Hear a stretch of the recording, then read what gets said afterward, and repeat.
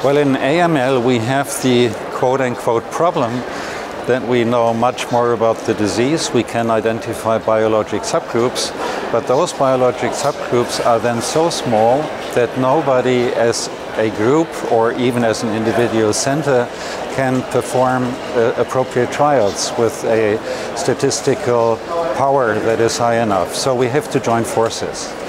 The other problem is also that these new agents are held by different companies.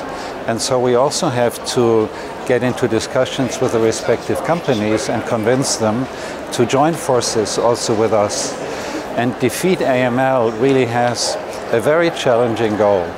Our vision is that we can build up a global network of people, clinicians, basic sciences, and also people from the industry who are really interested in joining forces and make transatlantic studies with new agents or new concepts to really defeat AML.